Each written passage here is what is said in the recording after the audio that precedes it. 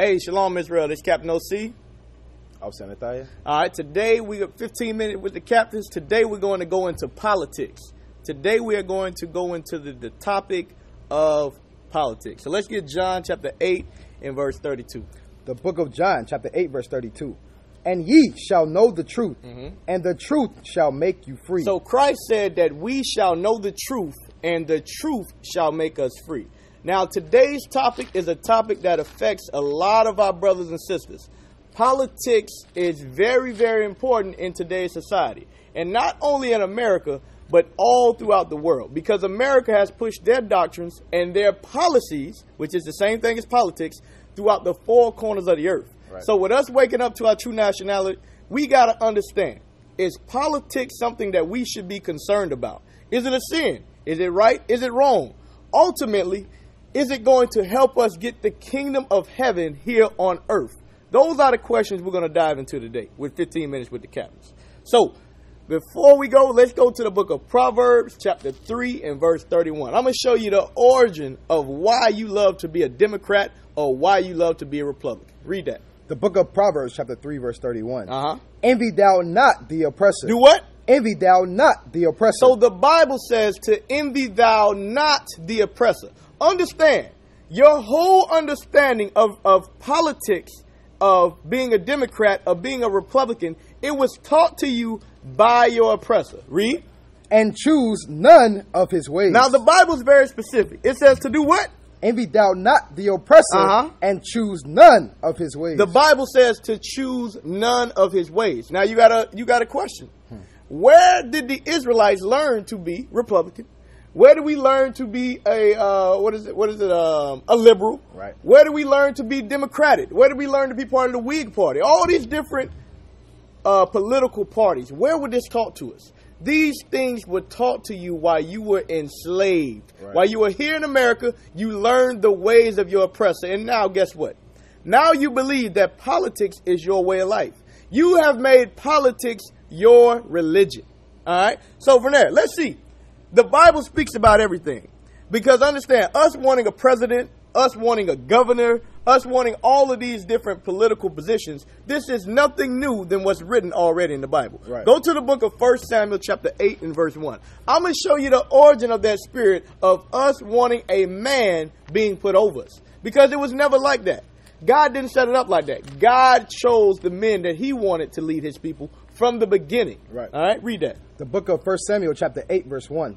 And it came to pass, when Samuel was old, that he made his sons judges over Israel. He made his sons what? He made his sons judges over Israel. Understand, the premier position in the past, when we are walking in the Bible, is to be a judge. Right. Because a judge position, you have a very clear set of lines. Guess what? According to the law, this is either sin or it's not sin. You're either guilty or not guilty according to the laws. When you go into politics, it's all about a certain stance that you will take on a certain topic. The Bible does not talk about stances. The Bible talks about the laws of God. Right. Understand that when you get into politics, you sway away from the Bible and now you lean into your own understanding. The Bible tells you to do the exact opposite of that. He says, lean not unto thine own understanding. Right. Keep reading that though. Verse 2. Now the name of his firstborn was Joel, and the name of his second Abiah. They were judges in Beersheba. Read. And his sons walked not in his ways, but turned aside after lucre. Read. And took bribes and perverted judgment. Then all the elders of Israel gathered themselves together and came to Samuel unto Ramah. And he said unto them, Behold, thou art old, and thy sons walk not in thy ways. Read. Now make us a king. Read that again. Now make us a king. Now make us a king. This is the spirit that our people have been walking in since the days of Samuel. Right. We always wanted to set up a king over us.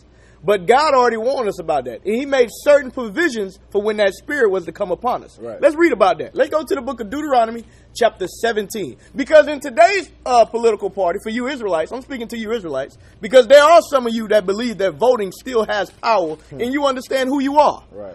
Understand, unless you're voting for a political candidate that is sternly and strictly abiding in God's laws and pushing God's laws, you're not abiding in the scripture. Read that. The book of Deuteronomy, chapter 17, verse 15. thou shalt in any wise set him king over thee, whom the Lord thy God shall choose. Read. One from among thy brethren. One what? One from among thy brethren. Read. Shalt thou set king over thee. Now, and before, what, that was the last 2 years ago, when you had Barack Obama. Before that, 10 times out of 10, you don't have a political candidate that's one of your brethren. Right. And furthermore, you being an Israelite, you understand your brothers are those that what? Keep the laws of God. Right. So there has never been a candidate that has strongly proclaimed for us to come back to our nationality and to keep God's laws. Right. Understand that. When you're voting for anything else, you're voting for us to remain in sin. Go to the book of Isaiah chapter 30 and verse 1. He speaks about this spirit that our people have. Read that. The book of Isaiah chapter 30 and verse 1. Woe to the rebellious children, saith the Lord. Read. That take counsel, but not of me. You see that? You take counsel, but not of God. You want to rely on your presidential candidate. Right. You want to rely on your city councilman. You want to rely on your state governor. You don't want to take counsel of God. You're not asking for a priest. Has anybody said, "Hey, give us a new priest"? Nope. Give us a new preacher. Nope. We don't want to have a spiritual solution to our problems. Right. Read. Woe to the rebellious children, saith the Lord, that take counsel, but not of me. Read. And that cover with a covering, but not of my spirit. That cover with a covering, but not of his spirit. Because what did we cover ourselves with? Being a Republican. We covered ourselves with being a liberal. We covered ourselves with more advanced policies towards policing and education reform, so on and so forth. That's the covering that you take. You refuse to take the covering of God. Read. But not of my spirit, that they may add sin to sin. You see that? You're adding sin unto sin. Read. That walk to go down into Egypt. That walk to go down into Egypt. Today we walk down what? Back into America. We go right back into the same system that said that, guess what? You're 3/5 of man. That said what? Slavery is legal. That said what? That you can't even eat and drink in the same restaurants as a man that has lighter color melanin than you. That's the system that you're trying to change. It was not set up for you. Read. And have not asked at my mouth to strengthen themselves in the strength of Pharaoh. Read. And to trust in the shadow of Egypt. To do what? To trust in the shadow of Egypt. That's what you're doing. You trust in the shadow of Egypt when you're placing your vote. You think that your vote is going to change the problems that are hindering your community. Right. Instead of going to God. You would never do that. But you really believe that those men that you vote for, you think they're going to create change. Right. Read. Was that it on that? Verse 3. Therefore shall the strength of Pharaoh be your shame. What? Read that again. Therefore shall the strength of Pharaoh be your shame. Read. And the trust in the shadow of Egypt, your confusion. And the trust in the shadow of Egypt, your confusion. Because guess what? A lot of you brothers and sisters were very, very confused when Barack Obama did not liberate us out of America. Right. A lot of you were confused when Mayor Gilliam was not voted the governor of Florida. A lot of you are confused when you have black faces that are in high political positions and nothing changes in your community. Because God says this political system was going to be your confusion. It was going to be your shame. Because that's not where your change is coming from. Open up the Bible. Never once has God said you're going to vote for the change in the liberation. Right. We didn't vote to be delivered out of Egypt. Nope. We didn't vote to be delivered from Greece. Nope. We didn't vote. The Most High God raised up prophets and change happened. Right. That's the only hope you have, this Bible. Jump down to Psalm 62 and verse 10. The book of Psalms, chapter 62 and verse 10. Trust not in oppression. Do what? Trust not in oppression. The Bible says to trust not in oppression. The system that we are under is a system of oppression.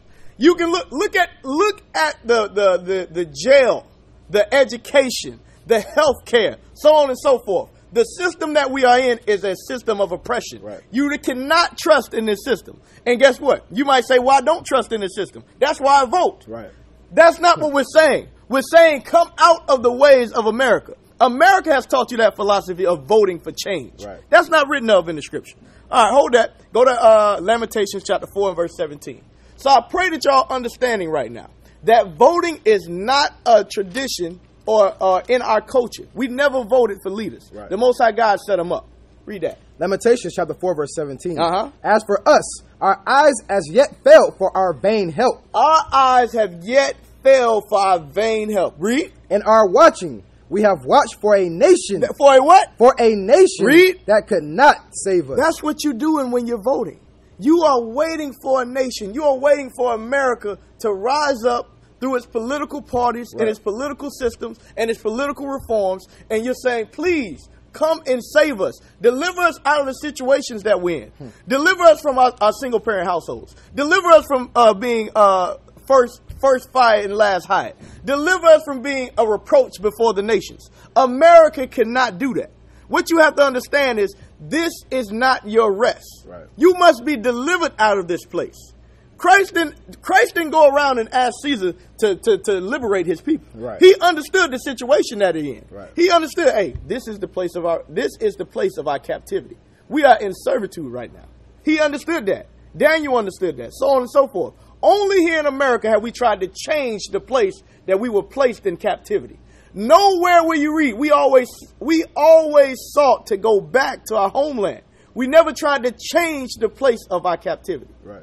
Understand that we got to change our minds. From there, go to 2 Timothy chapter 2 and verse 3. Because dealing with that, because we said watching for a nation that could not save us. Understand, when you get involved in the political system, you can go on all day and night on all of these different topics and subjects. You'll be all over the world. Right. And when you're doing that, you're losing focus on the Bible. You're losing focus on the issues that really matter. Teaching your people who they are and what they must do to recover from their sins. That's the whole mission. Read that. 2 Timothy chapter 2, verse 3. Thou therefore endure hardness as a good soldier of Jesus Christ. Read. No man that warreth entangleth himself with the affairs of this life. No man that warreth what? Entangleth himself with the affairs of this life. And that's all politics is. It's the affairs of this life. Right. Every issue, every 4 years, they vote and they take counsel on how should I wage myself on this issue? How should I garner myself on this issue? How should I do myself on this issue? Those are the affairs of this life. You got to understand, being an Israelite, the only affairs we're worrying about is the nation of Israel. Right. And how to get delivered out of this captivity. How to wake up the 144,000 and bring back Christ the Messiah to reign on this face of the earth. That's our mission. That's the only thing that we should be worried about. Right. All right, from there, go to 1 Ezra chapter 5 and verse 72. Because dealing with politics, you'll deal with the affairs of this world. And what you'll find is, like I said, it's a loophole. This thing will have you distracted all day and night. If you ever looked at a political candidate and you see their approach on all these different topics, there are hundreds, thousands of different things that they have to present their view on how they deal with it. And what you'll find is these things further and further and further you away from the Bible. Right. You got that? Yes, sir. Read that. The book of 1 Ezra, chapter 5, verse 72.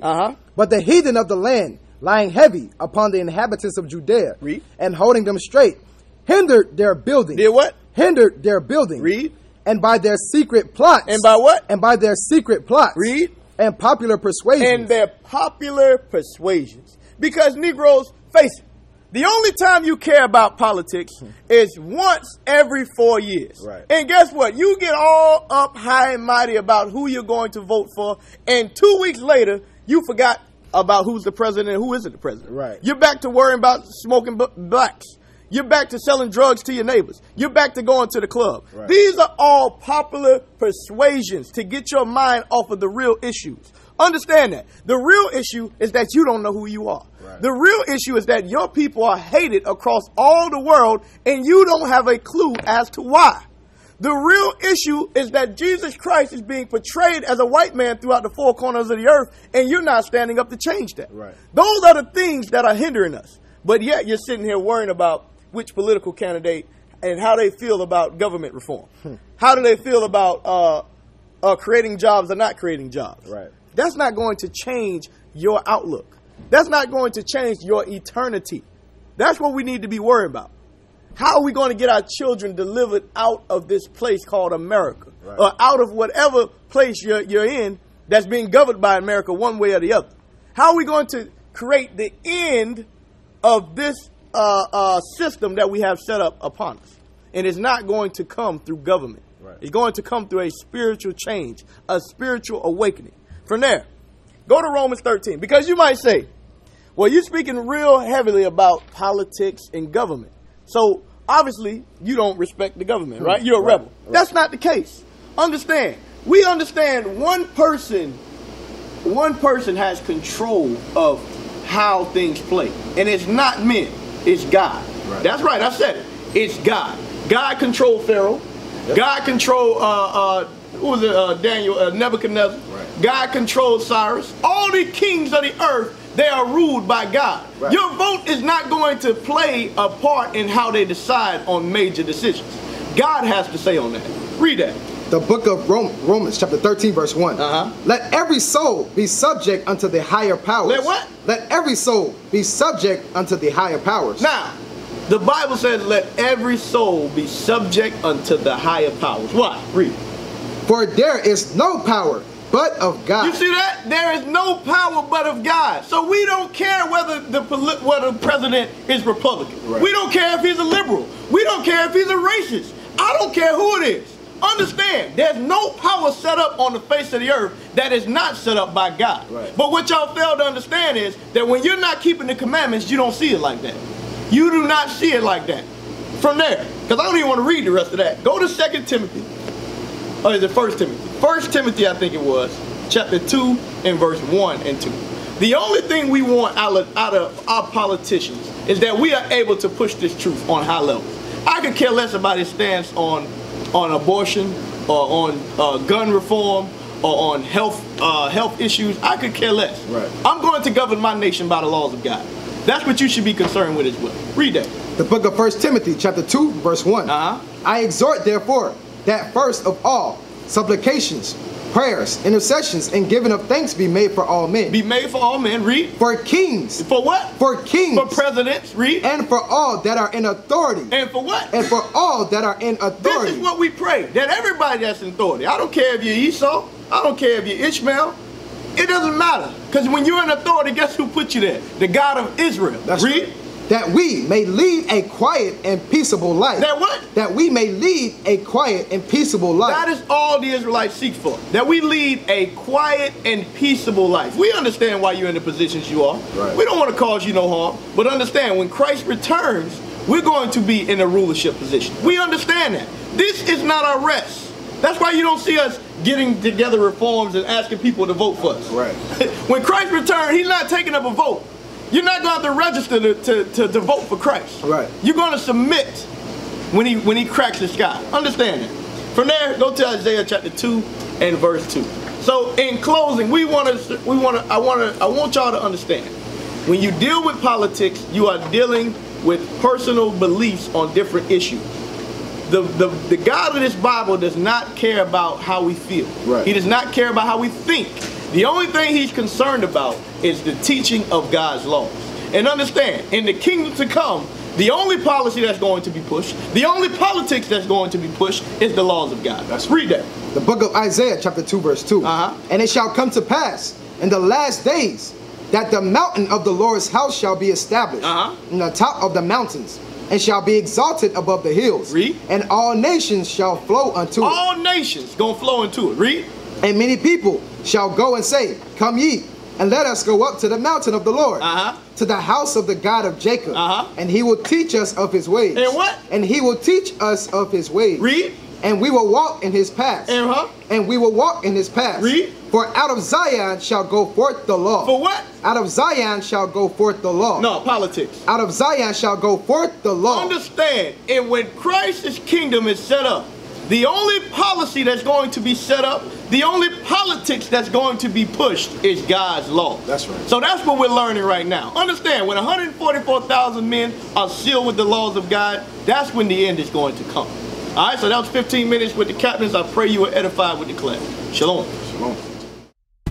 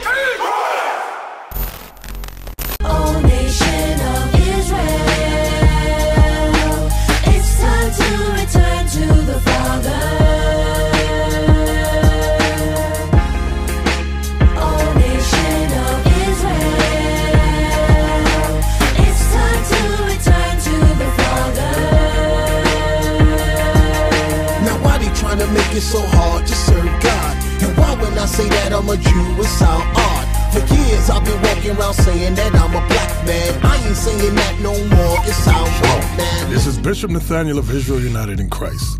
Please subscribe to our YouTube channels. Stay up to date with our latest events, music, and classroom lessons.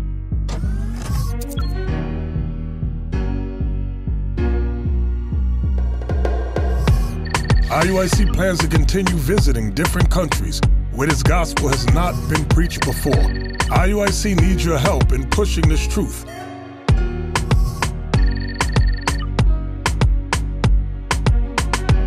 So join us. Subscribe to our Instagram, Facebook, Twitter, and podcasts, and stay up to date with us.